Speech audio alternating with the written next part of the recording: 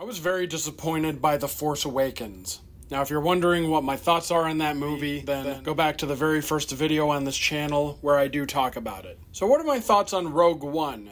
Well, I was very impressed. Now, I didn't like the opening scene to Rogue One. I'm just getting that out there right now. The fact that they deviated from the format of the original Star Wars opening is something that I really didn't like. I felt like it was kind of a sin to not open Star Wars with that powerful opening theme that has been so iconic in the Star Wars universe. Not just in terms of movie scoring, but just in terms of music in general. Although I gotta say, this is one of the best movies I've seen in a long time. I went to go see Rogue One with a buddy of mine. Now, he told me that he saw it 3 times and that it was really, really good. So my expectations went up a bit when he said that. I liked that Rogue One was at least not like The Force Awakens. I've seen The Force Awakens twice. It's been over a year since the last time I saw it. More than 5 years, actually.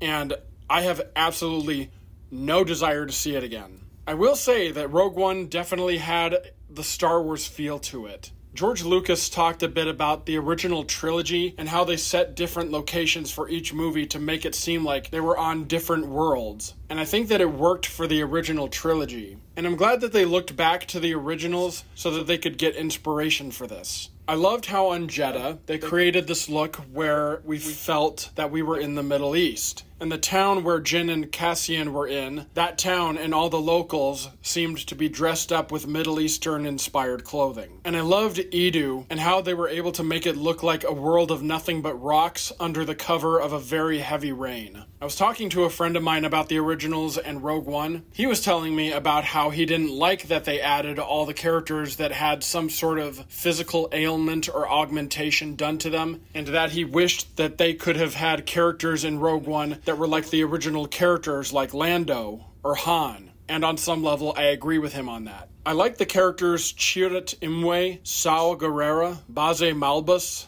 and Bodhi Rook. Even the Imperial droid K2SO was really funny. Although Chirrut seemed like he didn't really belong in a movie like this. I think he belonged in later episodes of Star Wars where perhaps he could be Rey's trainer, or he could be somewhere else training more Jedi secretly. And for that matter, I don't think they should have had any of these characters in this movie, to be honest. Not because they were bad, but because instead of having them here, I think they should have saved them for later Star Wars movies. Because the Diabolus Ex Machina, where we knew that we were either never going to see any of these characters again, or they were going to be killed, was only inevitable.